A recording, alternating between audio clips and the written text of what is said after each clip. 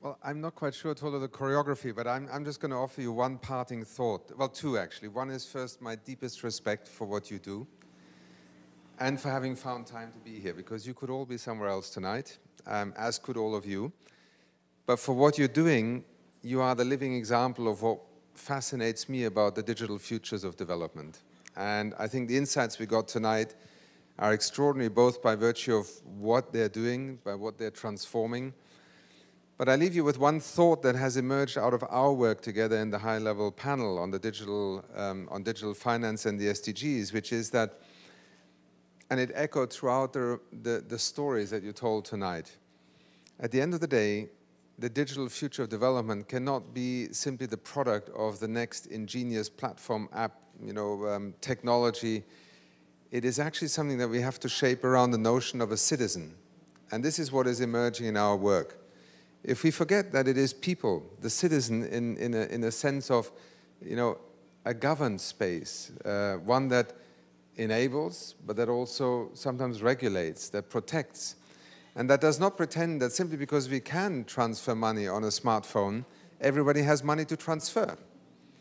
Or because everybody could have a smartphone, we forget that there are countries where, out of tradition, out of culture, out of, you can describe in many ways, girls above the age of 10 are not allowed to have access to smartphones anymore. There's a wonderful American young lady who is campaigning on that, who I met last year at our Social Goods Summit, and it opened my eyes to the fact that, yes, there are literally societies, communities where when you become essentially a 10, 11-year-old girl, your pathway is completely taken out of this digital universe. And so I think shaping these pathways that are going to happen, right? I think nobody should leave tonight here thinking that it's a matter of can we shut the door or not. That's not the discussion that we are having in the development arena. It's more about what is it that makes a society feel at ease with what is happening, that believes in what is happening. And I want to end by just quoting what I've done quite often in the last few weeks. The Secretary General had invited a panel on digital cooperation to look at this whole question, and back to your point, Rob, also, of how the world can work together, and where does the UN fit into this? In its philosophy, in its mandate, perhaps in the minds of many, to keep it out of this area, because the last thing you want is the UN to meddle with things called digital. But there was a fantastically simple reminder of what it is to operate not in some imaginary vacuum. And it was the simple statement in there that we spent many years defending the Universal Declaration of Human Rights and, believing that human rights are fundamental and belong to each one of us. And then something strange happened, because the internet arrived, and somehow, human rights that were absolutely valid in the analog world suddenly became questioned in the digital world. And things that people are allowed to do in the digital universe of broadband connectivity, hate speech, discrimination, child pornography, human trafficking. Unbelievable.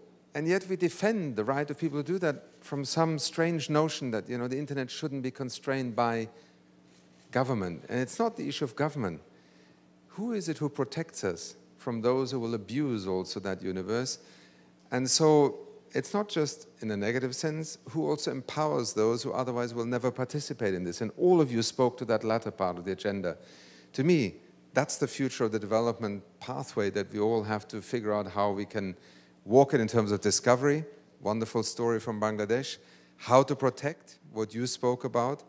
And above all, how to help the world learn from each other. And this is what UNDP does. We connect countries, people, ideas, A to I, experiences, all these areas in which people are creating every day in the most unlikely corners of the planet the future that we all can actually be part of. So in that spirit, thank you to a fantastic panel. Tolu, thank you to you also.